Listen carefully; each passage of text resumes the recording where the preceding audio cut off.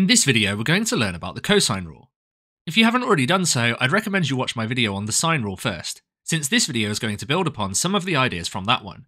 I'll put a link in this video's description. In the video on the sine rule, we started by drawing a triangle, like this, and labelling the sides A, B and C, and the corresponding opposite angles as capital A, capital B and capital C. And then throughout that video we used the sine rule, which looks like this. There's another rule that applies to this triangle as well. It's a squared equals b squared plus c squared minus 2bc multiplied by cos of a. And this one here is known as the cosine rule. And we're going to use the cosine rule for this video. So let's have a look at how you can use the cosine rule to help us find missing information in this triangle here. If we're going to use the cosine rule to try and find a missing side, we're going to want to label that side as a. So we're going to label the x here as a. Then of course the angle that's opposite this a must be capital A. The only other bits of information we're given in this question are the other two sides, so they're going to be our lowercase b and c.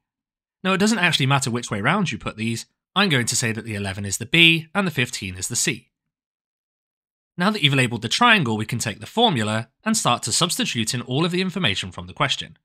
So we're going to start with a squared, and we know that a is x, so that's x squared, and this equals b squared, so that's 11 squared, plus c squared, so that's 15 squared, and then it's minus 2 lots of b, which is 11, times c, which is 15, and then also multiplied by cos of capital A, so that's the angle 75 degrees, so multiplied by cos of 75.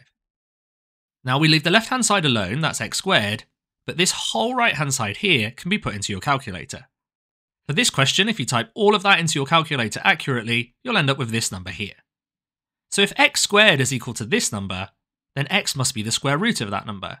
So if we square root both sides, on the left we get x, and on the right we get the square root of that number. You'll definitely need to use your calculator to square root this number, and if you do, you'll end up with this number here. Now since x is the thing we're trying to find in this question, we can now round the final answer. Let's go for one decimal place, that would be 16.1. And some units, these lengths are all in centimetres, so this one would be centimetres too. Let's try a second example of that now. So a different triangle this time, but once again we need to use the cosine rule. We can start by labelling the missing side we're trying to find as lowercase a, and the angle that's opposite that one, capital A. The other two sides that are given in the question must be b and c, and as before it doesn't matter which way round we label the b and c. So I'm going to make b the 9 and c the 6. Then we take the formula for the cosine rule, and we substitute in these values.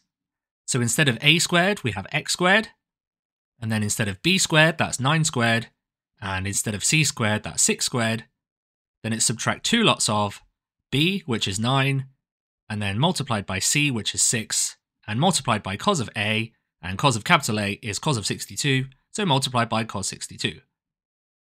We then leave this left-hand side as x squared, and type this whole right-hand side into your calculator. If you do that for this question, you'll end up with this number here. Then we just square root both sides. So x will equal the square root of that number, and if you type that into your calculator, you'll get this answer here. Once again, I'm going to round this to one decimal place, so the answer to this one is 8.1 centimetres. Now the cosine rule can also be used to find missing angles in triangles, like this question here. In this question we've been given all of the sides but none of the angles. We can use the cosine rule to find any of those angles, and in this question we've been asked to find the one that's been labelled x. We're going to start by labelling the triangle. We're going to label the x as capital A, since that's the one we're trying to find. The side that's opposite this, so that 4 centimetres, must be the lowercase a, and as with all of the cosine rule questions, the b and c don't really matter which way round they go. So I'm going to put a b by the 7 and a c by the 5. Now when you use the cosine rule to find an angle, we actually need to use a rearrangement of this formula. So I'm going to show you how you can work that out now. So if we take the cosine rule formula, and you see we've got this minus 2bc cos a on the right hand side here. We're going to add 2bc cos a to both sides, and that'll cancel it from the right hand side. So if we add it to the left hand side, we've got an a squared there already, but now we've got plus 2bc cos a, and on the right hand side it will have cancelled, so it's just b squared plus c squared. Now we're going to subtract a squared from both sides. This will mean there's no a squared on the left anymore, so it's just 2bc cos a, and on the right hand side we've got b squared plus c squared, but we've just subtracted a squared, so b squared plus c squared minus a squared. Next, what we're going to do is divide both sides by 2bc. That will cancel the 2bc on the left, so it's just cos of a. And on the right-hand side, we have this whole right-hand side, b squared plus c squared minus a squared, and we're now going to divide that by 2bc. This one here is the formula you need to use if you're using the cosine rule to find a missing angle. So let's replace that formula at the top of this question. Now we can continue with the question, but we're going to substitute into this formula instead. So on the left-hand side, we have cos of a, but we don't know what capital A is, that's x. So it's cos of x.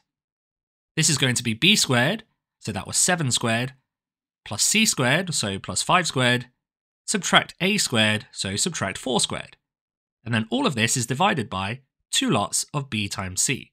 So 2 lots of b, which is 7, and then multiplied by c, which is 5. We leave the left-hand side alone, so that's cos of x, and this whole right-hand side can be typed into your calculator exactly as it is there. If you did that for this question, you'd end up with this number here. Now, since we have cos of x equals this number, but we just want to find x, we're going to use inverse cos. So on the left-hand side, we would have x, and on the right-hand side, we would do inverse cos of this number. If you did inverse cos of that number, you'll find that x is equal to this number here. Let's round this one off to one decimal place, so that would be 34.0, and this is an angle, so it's degrees. Now let's try one more example where we're finding an angle. So for this triangle here, we're going to find the angle that's marked x. We first of all label that as capital A, and the side that's opposite this, lowercase a. The other two sides are just going to be b and c, so let's make the 15 the b, and the 9 the c.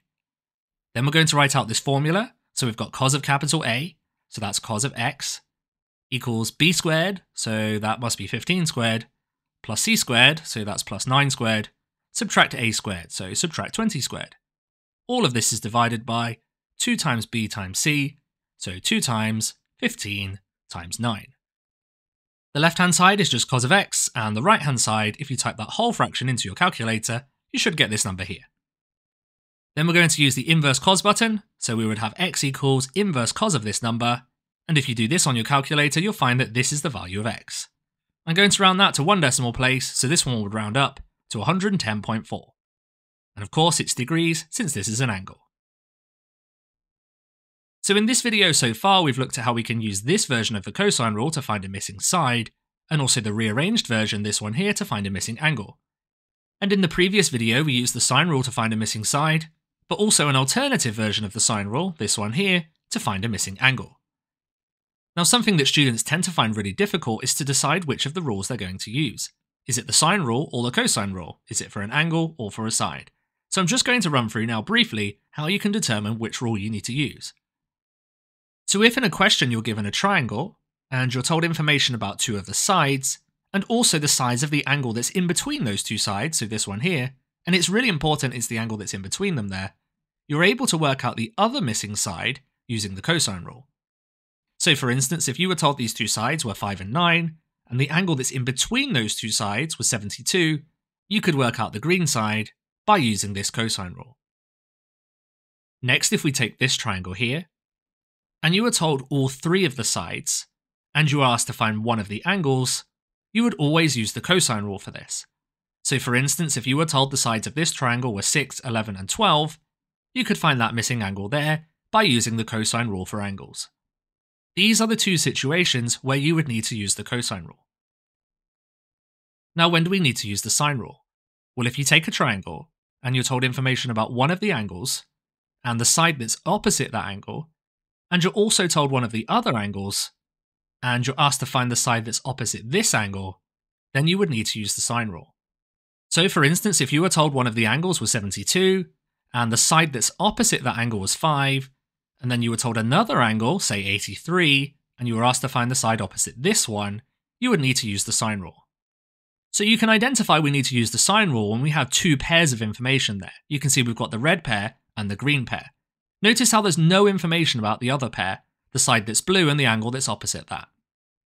And finally, if you're given a triangle, and you're told information about one of the sides, and also the angle opposite that side, and information about another side, and you're asked to find the angle opposite this one. In this scenario, you would need to use the sine rule again. So for instance, if you were told that this side here was 20, and the angle opposite was 21 degrees, and you were told this side here was 30, and you are asked to find the angle opposite this one. So once again you can see we've got two pairs there. We have the red pair and the green pair, and there's no information about the sides or the angles for the remaining pair. So in this case you would use the other version of the sine rule, that's this one here.